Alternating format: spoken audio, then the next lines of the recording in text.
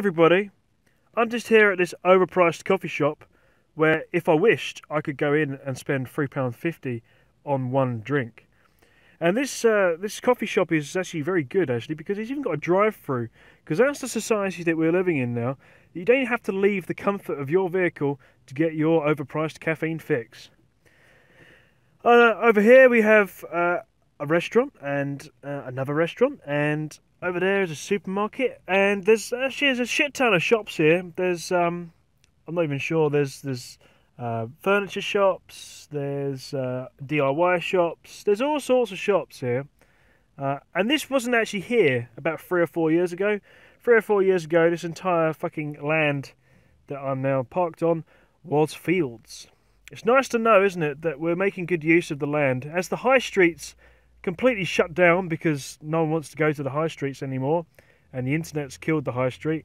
But we seem to still be building these retail parks, but the internet's probably going to wipe out these shops, apart from the coffee shops and the restaurants, in the next probably 10-15 years. So why are we still building retail parks? It's good to know, isn't it, that we are destroying greenbelt and woodlands and space for wildlife just so boomer types can get their expensive coffee fix. Oh, hi again. I'm just overlooking this beautiful countryside where it's not been developed on, thankfully. Oh, hang on. So these are the affordable homes that the government is approving. They're fucking shit quality. They're right on top of each other. You've got no space. There's no fucking gardens. And any garden that you do get, not that you, as you can see, there's very limited space for gardens. Any garden that you do get has been stripped of all its nutrients, because what they do is they take off all the topsoil, fill it with hardcore, sell the good soil to nurseries, or bag it up and sell it as soil, and put down the shittiest ground so that nothing will ever grow in your garden other than crappy turf. So the whole idea is that these houses get young families on the housing market, but obviously they're too expensive to actually fucking buy. So generally speaking, it's only tossers who've got no clue, who commute to London, who buy these fucking things. And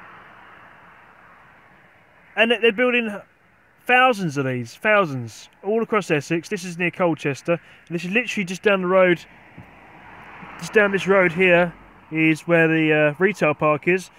As I say, you're living on a bypass, on a main fucking road, so you wouldn't want to live here anyway. It's just fucking terrible, and they've stripped back all this land. Used to be fields, green belt. And they're building these fucking horrible houses on them.